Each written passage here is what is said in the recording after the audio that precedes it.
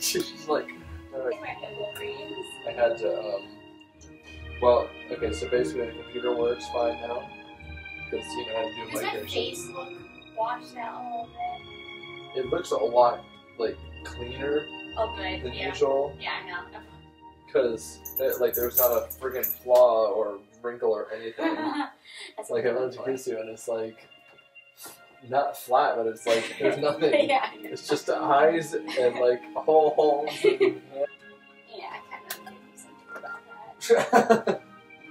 Right. So, tonight was actually pretty fun.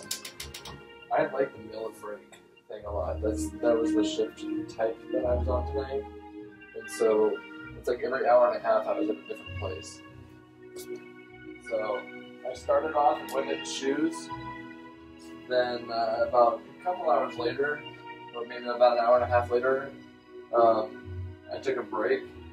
And then I went upstairs to kids. And then half an hour later I was down and ready to wear, which is like half of the downstairs. Okay, how about now? Is it noticeable? I wasn't looking at that. Okay, is it noticeable? Now can you? Now I is don't there know like? what to look for. That's Okay, now do I have a nose? oh, I mean, it wasn't like you didn't have one before. It was more around here that I noticed. It was like, because you know, whenever you smile and it's like those lines really define your smile. Yeah, but you didn't like smile super huge like that when you came in. When you came in, it was just like. You always look at me whenever you pick your nose. Because I know you're looking at me. Because you're like in the middle of a conversation. Stop it at my nose, bitch. Uh-huh. Seriously? Is that what you were wearing today? To Macy's? Yeah. No. Wore this to work. And I had planned on leaving work by around like 10:30, but Cassie came in because we're working on working on the site again. I put the sheets black today. I didn't feel like wearing How's that go again? Wait, how's that go? 50 Shades of Black. You were like 50 Shades of Black. like the whole eye thing.